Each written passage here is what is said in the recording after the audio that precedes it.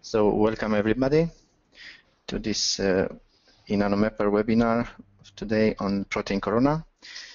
Before starting, I will just mention that for the questions, you can ask questions at the end, or you can, if you want, or you have questions, meantime you can put them in the chat, and then Georgia at the end can answer to the questions. So Georgia, please. Okay, thanks. Hello. First of all, thank you all for being here tonight or today. We're going to talk about protein corona fingerprints and how we can integrate gene ontology information to this kind of data. So an overview. We're going to talk about eNanoMapper's computational infrastructure, the ENM descriptors, in the infrastructure, particularly geo descriptors, modeling and analysis tools for ENM predictive toxicology, and I'm going to present you our regress recently published R library. And we're going to talk about protein corona data, applications to protein corona data, and particularly gene set enrichment analysis and biological validation using ingenuity pathway analysis. So first of all, a few words about eNanoMapper's computational infrastructure. eNanoMapper's infrastructure is aiming to extract and analyze knowledge from diverse types of ENM-related theoretical descriptors and experimental data and associated metadata. A number of modeling and analysis tools have been developed and implemented during the project and on the top of the OpenTox application programming interface.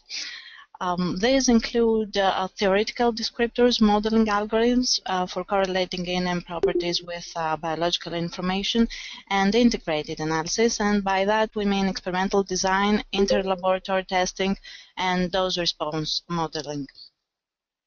So concerning OpenTox API adjustments and extensions, what we are working on is introduction of PML support for descriptor definition and model reporting, data preprocessing procedures, for example, scaling, normalization, and calculation of domain of applicability algorithms, inclusion of domain of applicability algorithms. Also, for concerning the descriptor calculation algorithms and methods, we have included ImageJ, which is a web tool for image descriptor calculations. We have been working on the utilization of MOPAC OpenTox services. We have included an extended Java-based chemistry development kit, and also we are working on gene ontology descriptors, as we call them, which is the main subject I'm going to talk about tonight. For nanoQSAR algorithms and modeling services, we have considered extensions and updates, as I said, of algorithms and modeling services in order to be compatible with API extensions and eNanoMapper database support. Also integration of third-party services, particularly we have integrated R language, Python, and Weka. We have implemented statistical and machine learning algorithms, for example, regression, clustering, and classification algorithms as web services. We have developed an R tool and R library called R regress. I'm going to talk about that in a few minutes. And we have created QSAR models for predicting cell association of gold nanoparticles using corona information, and also pathway-based analysis. So these three topics there are the ones I'm going to talk about. Just another slide to emphasize the integration with third-party services. So as I said, we have integrated Weka, the R language, and Python.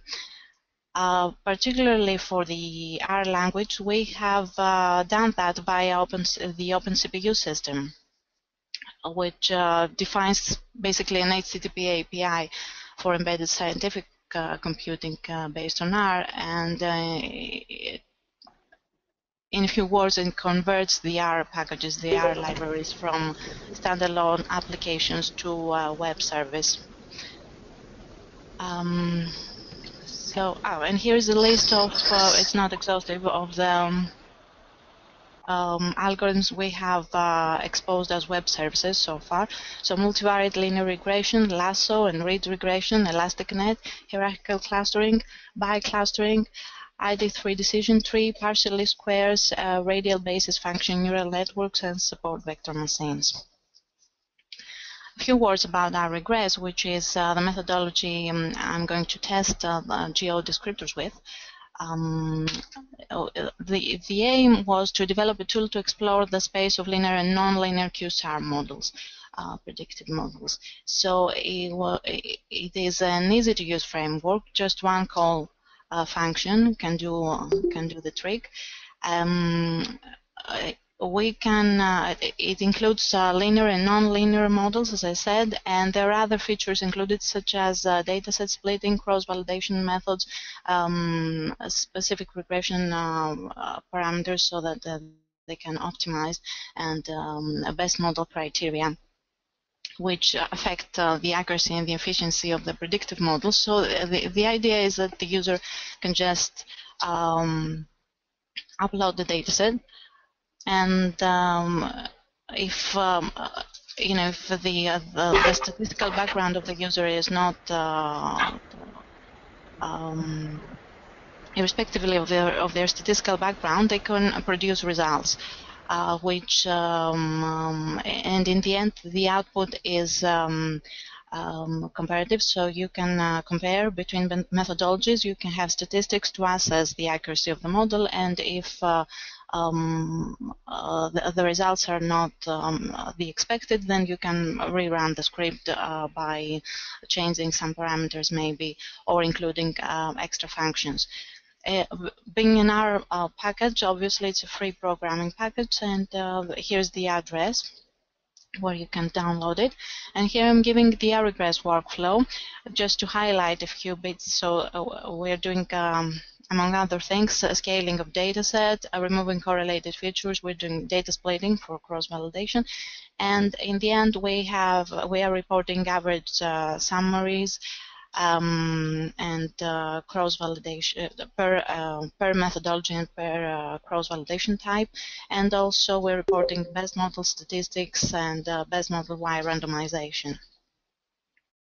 So this is a thorough, fully validated framework. Now, a few words about protein corona data.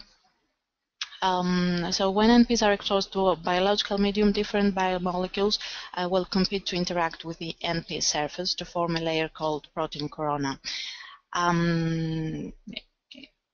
Important factors for the protein corona composition are physicochemical properties of the nanoparticles, for example, particle size, shape, charge, and so on. So, but the protein corona modifies nanoparticle physicochemical properties as well. So understanding the nanoparticle-protein interaction is a crucial issue, obviously. And here I'm giving a picture taken from a recent work, a recently published work by Ridge et al. So it's just a schematic representation of the protein corona with proteins absorbed in surface.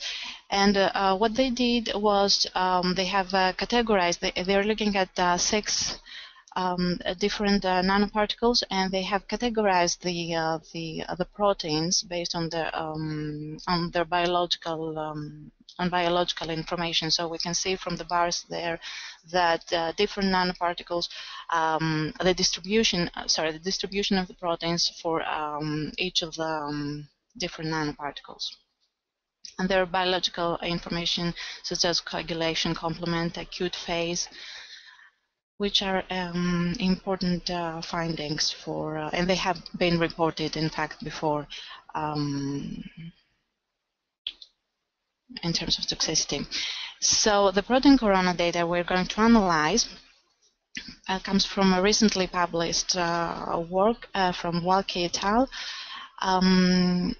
It consists of 84 gold and 12 silver nanoparticles. We're going to focus on the 84 gold nanoparticles here.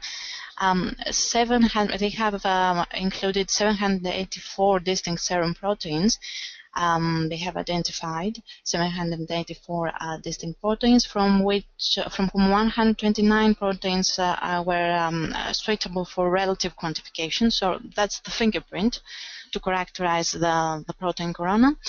And also they are considered 76 protein signature based on an iterative partial least square regression model with variable importance projection scheme.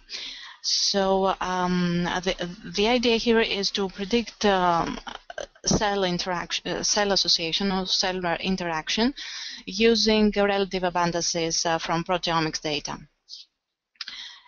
And I'm summarizing here the results from Wildke et al. So they have sorted, as I said, the proteins based on the VIP statistic, and they have applied the PLS model. The R-squared values that they are reporting are 0.81 and 0.61 for leave one out and fourfold cross-validation respectively. And also they're reporting that fewer proteins, so top 14, top 32, 16, and 6 serum proteins are approximately as accurate as the full model. Now another result is presenting some nice results in this particular data set again. So they have applied linear and support vector regression together with sequential forward floating selection. And they have considered not just the protein descriptors, but also the proteomic data, but also physicochemical properties. And they have found 0.86 for a fold CV or 0.483, depending on the number and on which proteins are included in the model. Here I'm just showing you the 76 protein signature of this protein corona data, just to have an idea of how the different proteins are clustering. So you can see different clusters by different colors. And for example, there are different groups of proteins which have a biological meaning, extracellular region, wound healing, and the glycoproteins for this cluster at the bottom. So based on this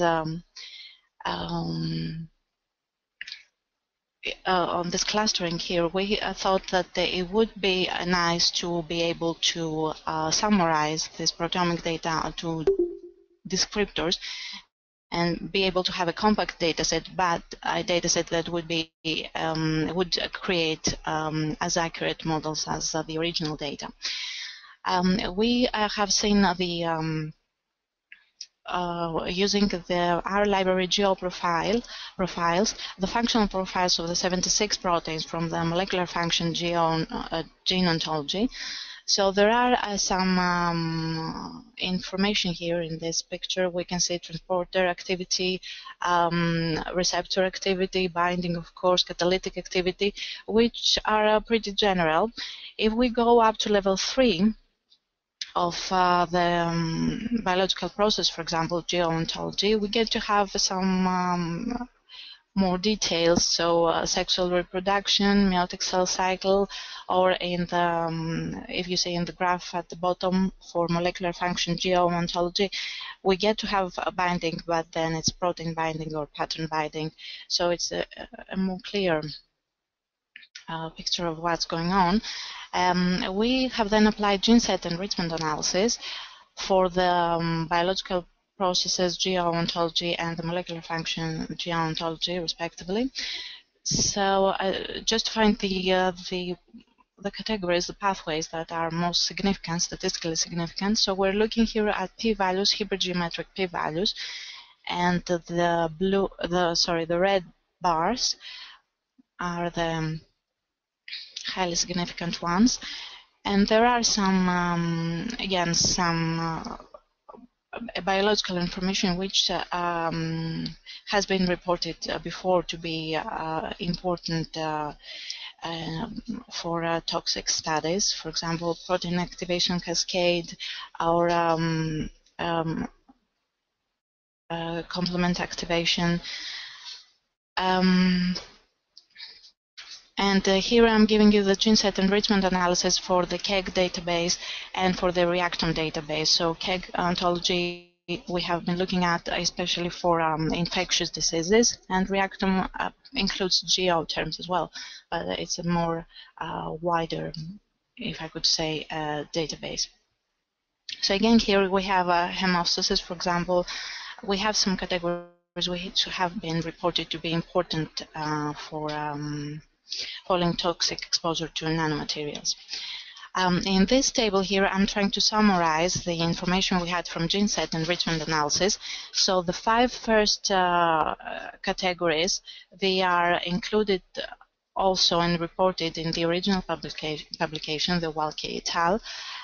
We are reporting here the most significant terms for this category, and also we have found metabolic processes and infectious diseases.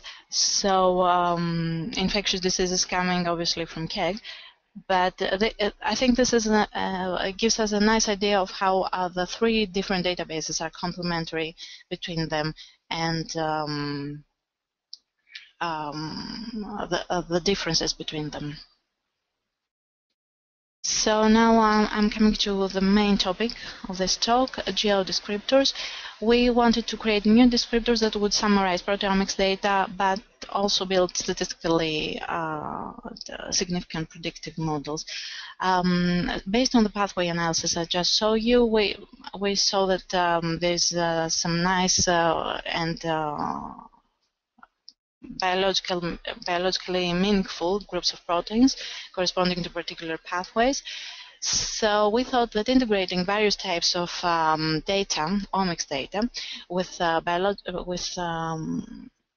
gene ontology information would be a valuable thing to do, because the descriptors that would be created, they would have a biological meaning and would be biologically interpretable.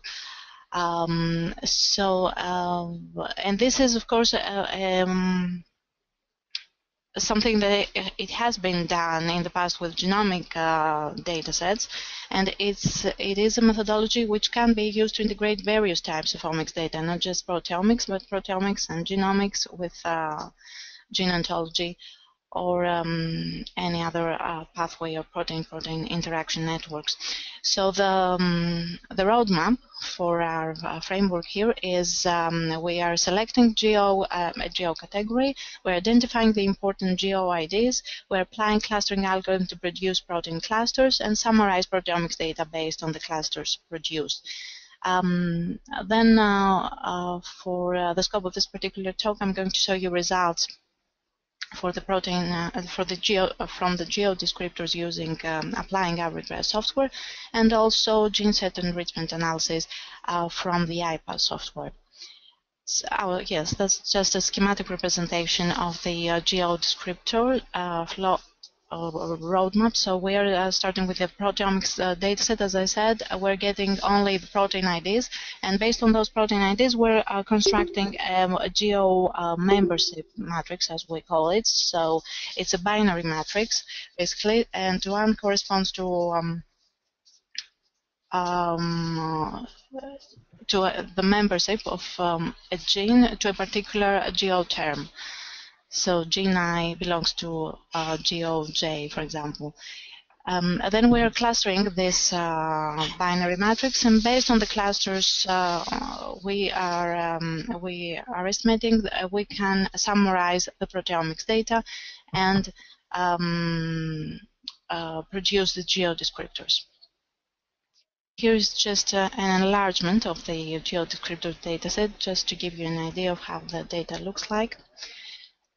And having said that, as I said, we're applying the regress framework to geo-descriptor dataset, and we have found that the best set of geo-descriptors from the 76 protein set consists of 14 geo-descriptors.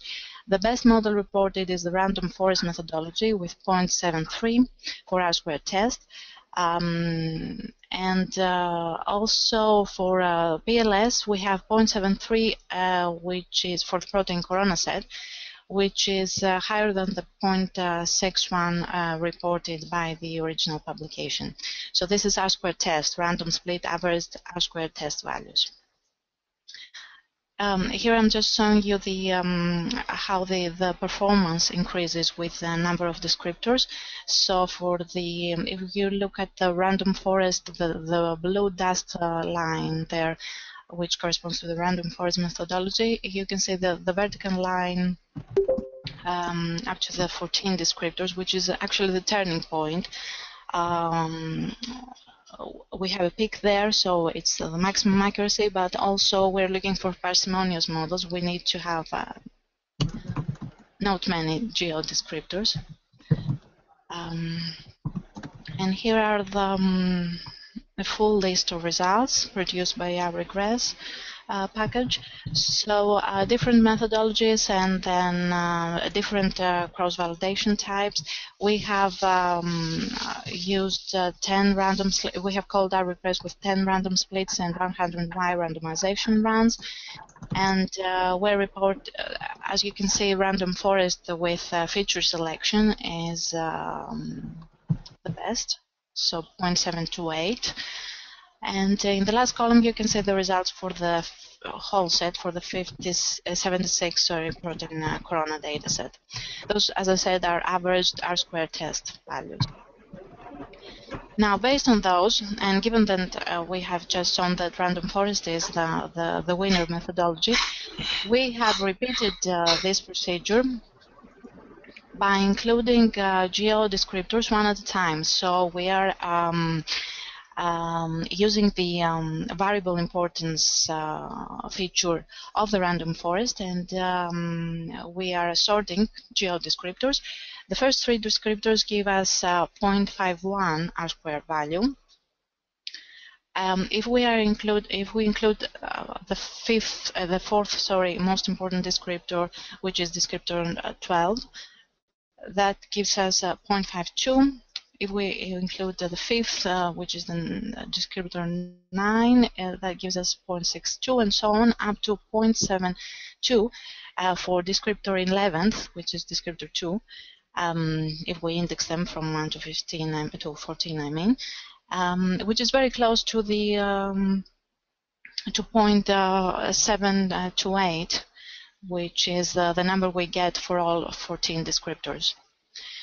So based on this, we have grouped the geo descriptors into 5 groups, and following the analysis of the original publication. So group 1 is including geo descriptor 10, the most important geo descriptor, group 2 geo 11, and group 3 descriptor 10, 11, 6, and group 4 10, 11, 6, 12, and so on.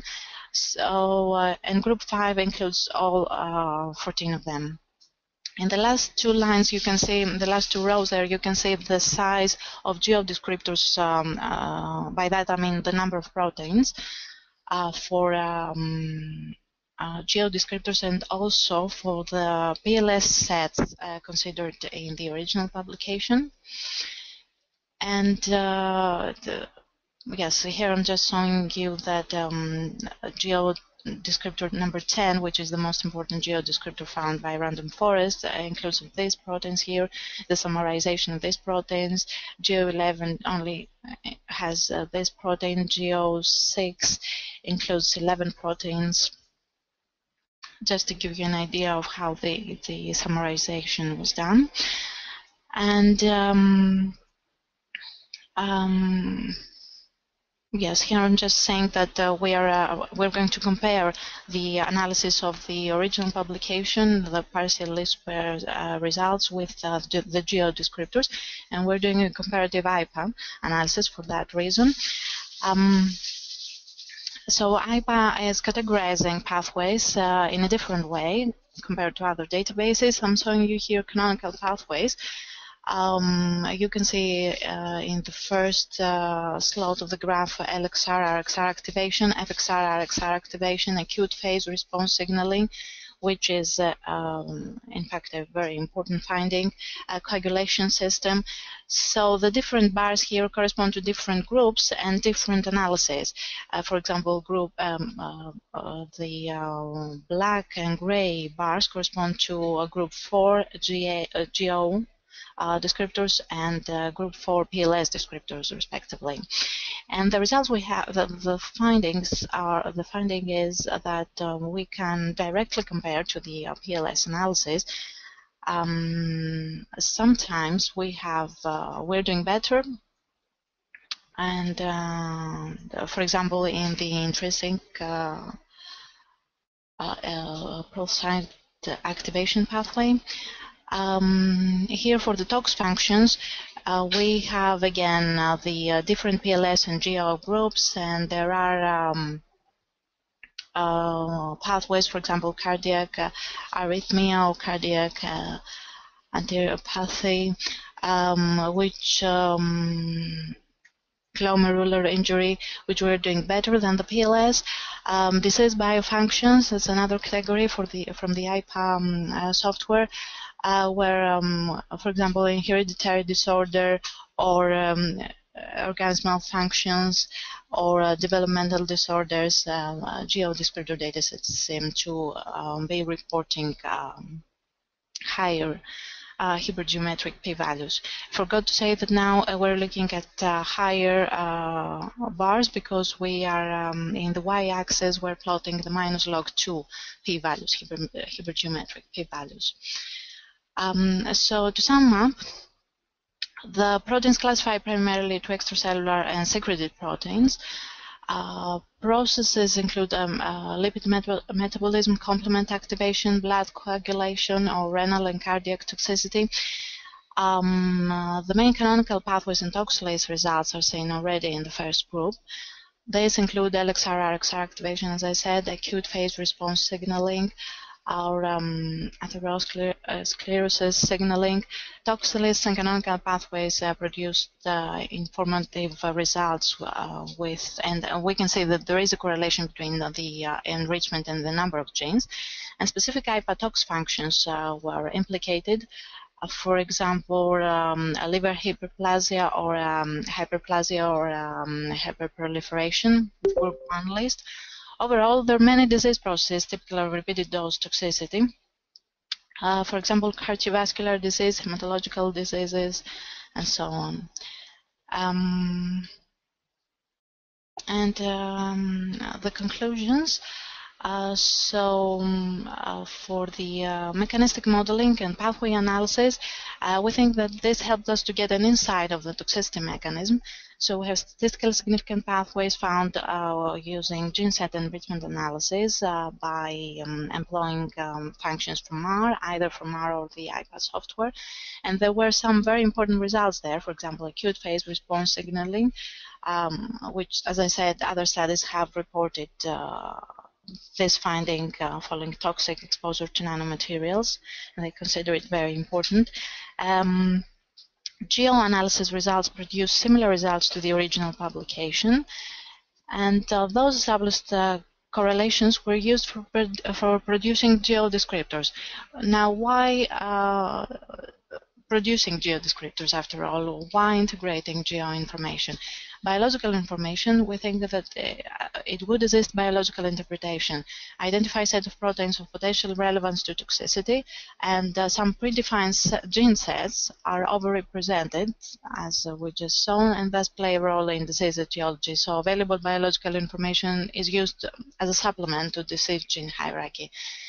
We think that we can improve power and reproducibility for QSAR analysis. And we are presenting here a compact dataset, which is a key issue, I think. So a reasonably small number of descriptors, from 129, we're up to 14 descriptors. We're currently working towards increasing prediction, so improving clustering performance and stochastic search for a number of clusters. And by that, I mean a number of descriptors. And developing web services for compatible with APIs so that users can produce geodescriptors and do all this kind of analysis within the eNanoMapper infrastructure. And that's the end of my talk. I need to thank Pekka Kohonen, Penny Niemark, and Alexandra Russi for their valuable comments and contributions to this work. This is a list of reference, and also I need to say that the eNanoMapper Associate Partner Program was launched recently, so you could go in this address and have a look.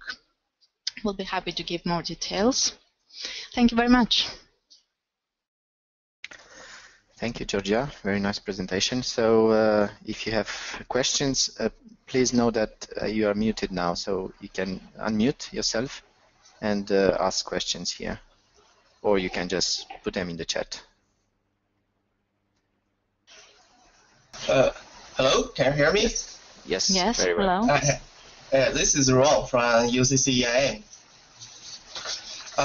Actually, this is a quite good presentation. There's a lot of information, and there's one or number of things I could not follow because you presented very fast. So I would like to ask, what is the purpose of the gene set enrichment analysis, and the purpose for this one? And another one, when you calculated the geodescriptor, did you consider the relative abundance of each protein corona, each serum protein in the protein corona? Mm-hmm. So for your last question, yes, we did. Basically, what geodescriptors do, they are summarizing the relative abundances of from the proteomics data, from the protein corona data. So we're just, I'm sort of answering both questions here. We're doing gene set enrichment analysis to find the statistically significant geo terms, and based on those geo terms, we group proteins, we cluster proteins, protein IDs basically, and given those clustering memberships, then we are producing geodescriptors. We are producing geodescriptors from the protein corona data. So yes, we are summarizing the protein corona data. We're using relative abundances, yeah. So if I understand it correctly, then the relative abundance, the number of the relative abundance is used as a weight for the weighted average or something like that. As a weight, you said. Yeah, so you get a weighted average for the geodescriptors, and then use that. Yes, you could say that. Yes. Mm-hmm. Oh, okay. Sorry for presenting very quick. I didn't realize. So if you have well, any more questions, please let me know. Yeah. But I think we have plenty of time to go back to some slides in case you want to. I think that's the explanation. So. The explanation is quite clear now. Other questions? Well, if there's no question, I'm going to ask another one. Sorry about that. Please, no. So this is the second time I heard about this protein corona data from eNanoMapper. I think the first one is from some lady from the same group a couple of months ago, and in that presentation I tried to clarify the protein corona data. Exactly, you think about this. Warren Chen, that's the author of the original paper. This person is a biologist. He is doing drug delivery. So when you keep saying that the protein corona data and you think that the cell association is a toxicity measure, which is not, because Warren Chen is doing nanomedicine. So his purpose is trying to improve the drug delivery efficiency into cell or into the cancer target. So the protein association or the cellular association is not toxicity per se. So when we published the paper with Warren Chen, we actually call that as bioactivity. This one I want to clarify again. That is not toxicity. That is bioactivity. Right. So what you're saying is that Hello, Rob.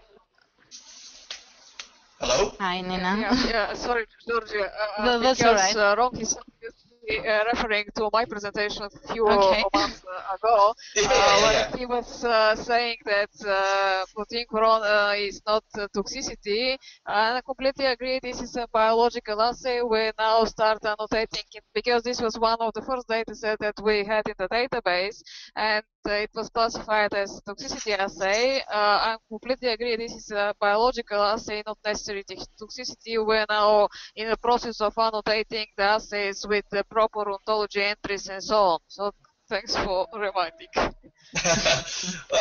I just want to make it clear, because Warren Chen is doing drug delivery. His purpose is not to investigate the toxicity of another material. Right.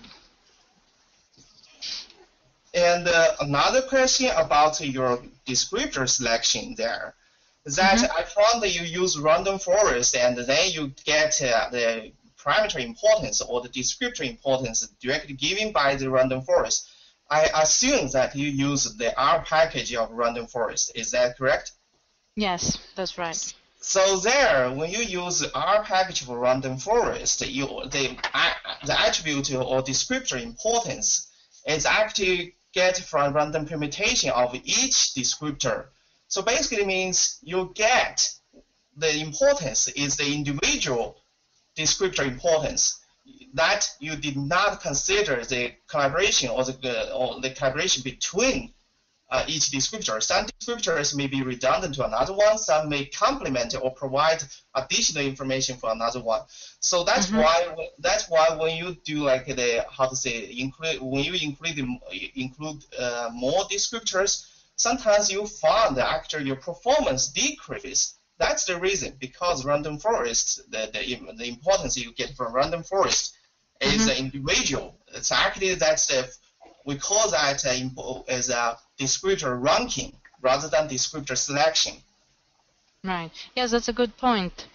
The idea was to be able to group the different geo descriptors in groups in order to be able to compare with the original publication, and we found that. That's absolutely correct, that by including an extra descriptor you might have reduction.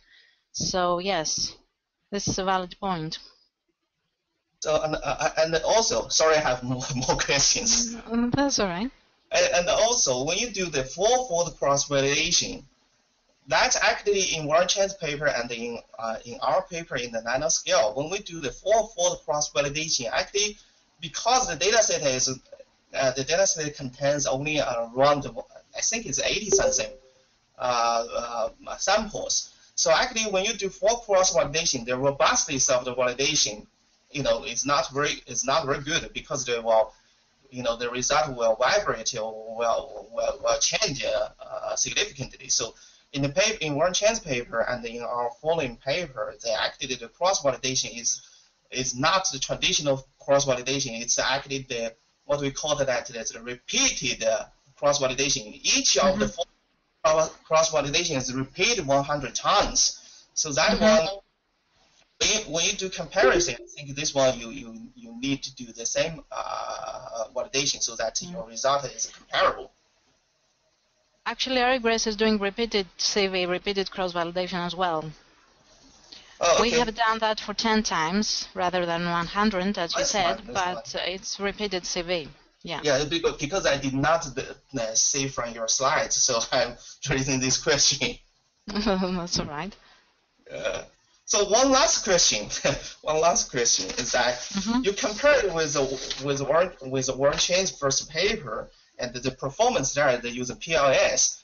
That's a linear model, and actually the performance there is pretty good. But after we finished that paper, we realized there might be better way to do the the descriptor selection. So we did another linear model and a nonlinear model, and so I think the performance was improved a lot. So I think if you want to do a comparison, probably it's better to do the second to compare with the second paper.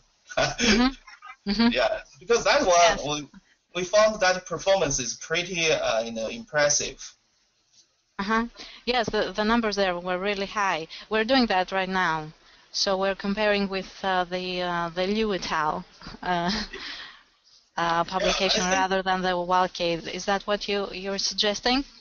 Mm-hmm. No, I'm trying to say that it's good to see that someone can improve our result. I would like to see that kind of thing. And also the gene set, is because that one, I think, if you've down to the gene level, if you can find some biological interpretation and based on your model, that will be another good thing. It's because the protein is in a higher level, right? So yeah. So I think if the gene analysis, gene expression or gene set enrichment analysis can provide us more detailed or deeper interpretation about the bioactivity of this protein corona, that will be a good thing. Thank you, Ron. No problem. So, there are any other questions?